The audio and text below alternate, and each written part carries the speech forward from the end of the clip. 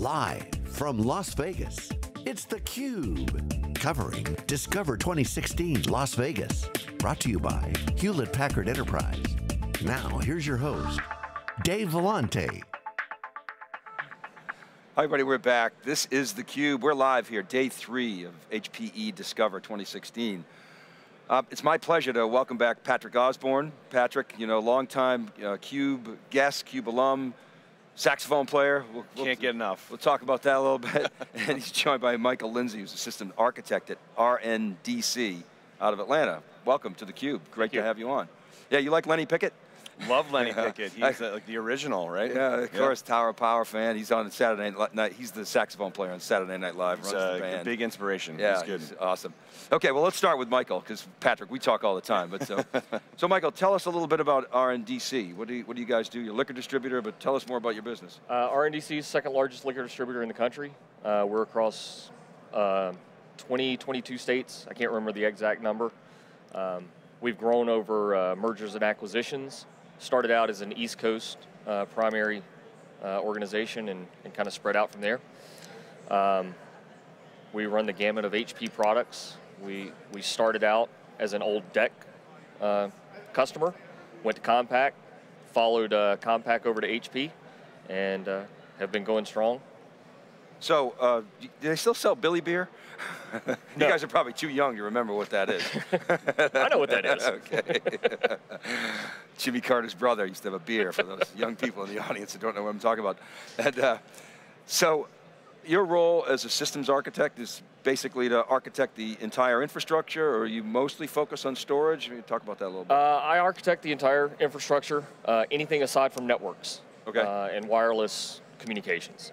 So storage, servers, virtualized systems, hyper-converged systems, backup and recovery, BCDR, remote office. That's all under me. So paint a picture of what your operation looks like. You know, infrastructure. So we have a primary data center in Atlanta, Georgia.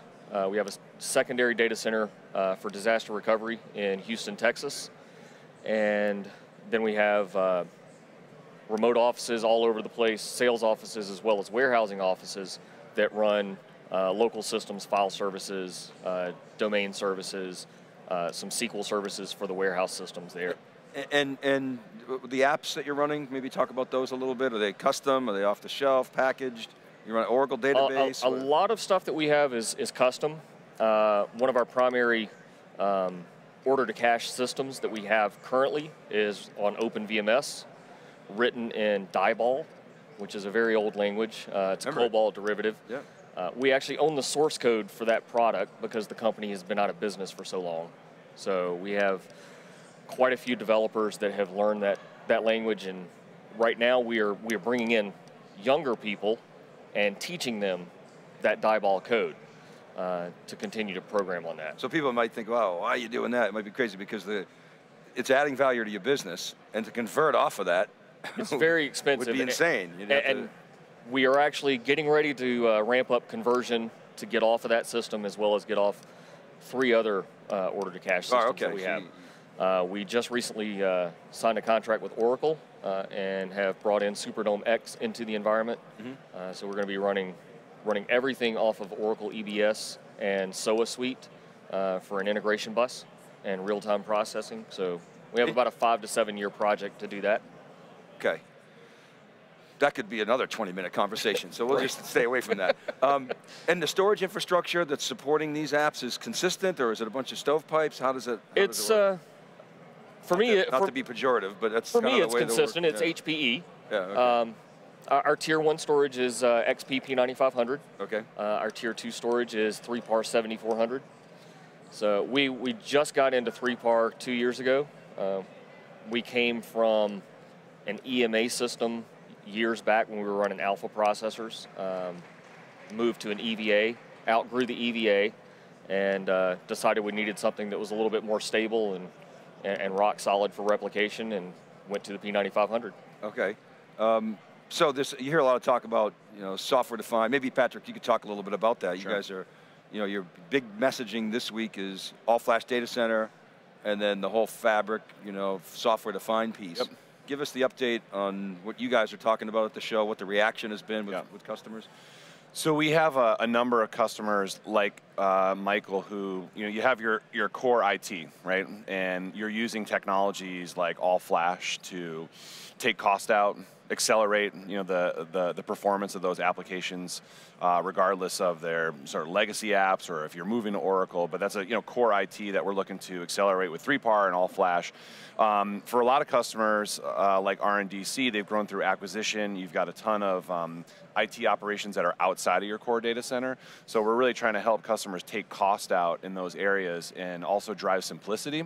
So Michael had started a journey with using our Store Virtual technology, right? So bringing Store Virtual, which is a software-defined storage layer, putting that on servers for the purposes of putting a number of workloads on there that I wouldn't say they're tier 1 workloads, but they're pretty important, right? Right. So file services, print, some SQL, right? Taking that, and it's very simple. It's you've got servers, co-locating storage with your compute, and then to further that journey, since Michael doesn't have a ton of IT staff, right, to manage this and build these things on their own, moving that model, it's the same architecture, but moving to an appliance model, right? So the hyper-converged appliances that we have, so HC250, HC380, so you get that same experience and that same architecture, but in something that's very easy to deploy, less than 15 minutes, right? You can scale that out, very intuitive user interface, and then you don't have to really deal with at a local office of patching servers, updating disk firmware, dealing with your SAN, right? It becomes all collapsed, very simple infrastructure. So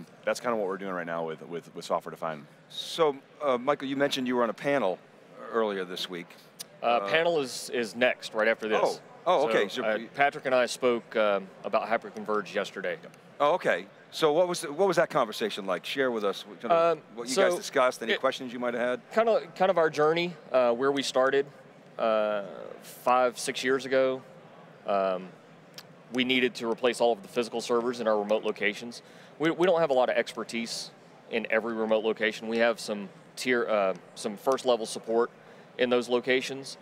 So we needed something that was a little bit more reliable than a physical server that could die or a hard drive die and somebody has to go replace it. So we look for a high availability solution. One of our partners said, hey, have you ever looked at VSA? I said, no, I don't know anything about it. He's like, well, let me show you. So he said, take 2 physical servers, put this VSA software on it, and you've got a cluster that you can fail over, you can upgrade without any downtime. I said, okay, we like that. So let's start deploying that. So we started deploying that with Gen 6 DL380s, kind of grew those, increased memory on those, disk drives on those as the use case built out, and continued those through Gen 9s. So we even deployed some brand new systems last year that were dual Gen 9 DL380s. And all the time we're looking for the next best thing, right? That gives us more consolidated systems, because we don't have a lot of room. Each one of these locations does not have data centers. They have a closet that they have a 2-post rack, and that's really all the space. Some of them have, a table. Right. So we're putting servers on tables. So we needed something that was a little more compact, but also had the high availability, resiliency. And one of our storage guys from HPE came to us and said, have you heard about this hyperconverged thing? So, no, tell me about it. He said, well, we've got this HC242 system. And we looked at that and thought, it's not quite a fit for us, because they didn't have a lot of the, I guess what you would call special sauce built in yet. And he said, well, hold off, for a little bit. We've got this new thing in the works, HC250. So when that came out, they started talking to us about it, and we said, we like this. This is great. It gives us everything that we need in one package. We've got one software package to deal with. We've got one firmware package to update everything. It's all inclusive. Our guys in the remote locations don't really need to know anything about it. We can deploy it. It's invisible to them. It's invisible, right. And things just run. when you say it didn't have the secret sauce, you were talking about the maturity of the stack, or is that? The maturity of the software. Yeah, okay. The one view instant all-in piece and the management capabilities. The 242, you couldn't suck into your own vCenter, and you couldn't manage in one location. You had to manage each individually. So we waited for centralized management. Yeah, because you didn't have the resources out there. Right. To do We have 2 people. One of those is me, and one is one other guy that works with me. So. The administrative assistant managing the servers. How do you back all this stuff up? We back everything up with Store Once and HP Data Protector, or excuse me, HPE Data Protector now. Let's the documentation still says HP probably. Right. You haven't updated that yet. Okay, so we started that journey. We had Barracuda appliances, and we've had those for 5-6 years, and things just didn't quite fit for us. Their trickle out to the cloud did not work well for us. We never could figure out why. So we wanted. What was the issue? Just the performance or the backup window? It was a performance. A lot of those appliances weren't right-sized for the locations, so we ended up filling those up and having backup retention policies of 2 weeks or some of 5 days. So we wanted to move to something that we used in the data center, which was HP Data Protector. So we use that in our data center for all of our systems aside from OpenVMS and iSeries that we have in there. So we wanted one-stop shop for the entire organization so we could manage it holistically. So you had mentioned earlier that you're not responsible for the networking piece, but when you hear a lot about the hyper-converged, converged infrastructure, storage networking, and compute coming together. Do you see a day when that networking piece is all under one roof, as well as the compute and the storage? Or you small shop, so we are investigating software-defined everything. I would say we're in our infancy on that, but our networking team is really on board with that. They see the value in it, and they're fine with it. We have Virtual Connect now, so my team still manages some of the networking for blades and things of that nature. What's the appeal of that software-defined vision, and what are your concerns about it? My concern is the size of our staff and all the back-end work to get that up and running. The appeal to it is I think it will greatly simplify our disaster recovery and our ability to transition to an agile deployment for systems. Right. Okay, so it's the learning curve of getting there. And then what about Flash? Are you guys investing in Flash at all? Or? It's an interesting story. 3 years ago, my director purchased a Pure Storage device, and a month ago I pulled it out of our infrastructure.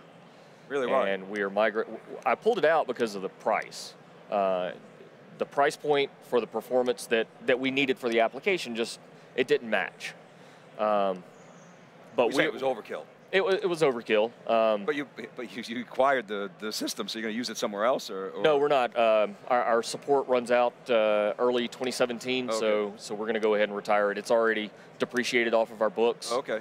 But we are going to introduce some SSD flash into our 3-PAR array and take over that piece. Okay, and see how that goes, and then evolve.